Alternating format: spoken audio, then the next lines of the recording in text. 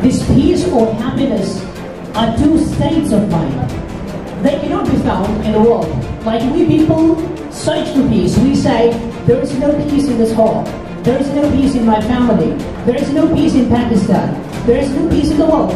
But peace is not something which we can find. It is not something that will drop from the pocket of someone, from the wallet of someone, and you will find it over there, pick it up.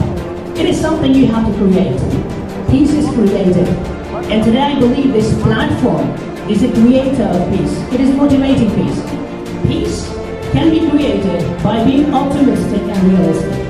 If we are whining about the problems we have around us, in our family, in our society, in our country, in the world, trust me, there is no way to figure out the solutions to those problems.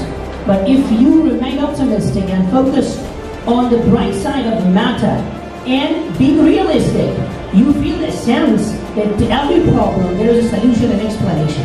If you go for finding out the solution, rather than counting the numbers of the problems, there are 22 problems, biggest problems in the world, 10 of them are in Pakistan, the biggest one is unemployment, and so on, the list will go on.